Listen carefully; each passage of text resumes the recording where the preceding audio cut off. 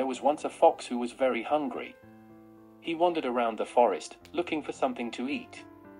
He came across a garden, where he saw a bunch of red grapes hanging from a vine. The grapes looked so juicy and delicious, that the fox's mouth watered. He decided to jump and grab the grapes, but they were too high for him. He tried again and again, but he could not reach them. He became frustrated and angry, and he started to curse the grapes. "These grapes are sour and rotten," he said. "They are not worth my time and effort. I don't want them anyway." He turned away and left the garden, pretending that he did not care. But deep inside, he was still hungry and disappointed. Meanwhile, in the garden, there was a painter who was watching the fox.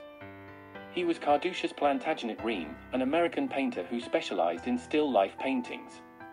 He had picked the grapes from the vine and arranged them in a beautiful composition. He wanted to paint them in a style called trompe l'oeil, which means fool the eye. He wanted to create the illusion of depth and reality, using a subtle palette of grays and browns. He wanted to show his skill and artistry, as well as his humor and identity. He saw the fox trying to get the grapes, and he smiled. He thought that the fox was a perfect example of the folly of desire and the vanity of appearance. He decided to include the fox in his painting as a symbol of his message. He painted the fox in the background, looking at the grapes with envy and anger. He painted the grapes in the foreground, hanging from a red ribbon with a cross on it. He painted the ribbon as a sign of his Irish-American heritage, and the cross as a sign of his faith. He painted the grapes as a sign of his talent and creativity. He finished his painting, and he was very pleased with it. He called it Still Life with Grapes. He displayed it in his studio, and everyone who saw it admired it.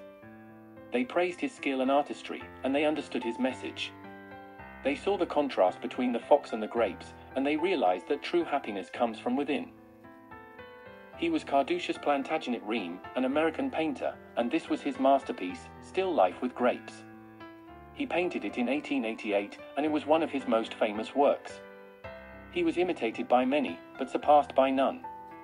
He was proud of his work, and he knew that it was real.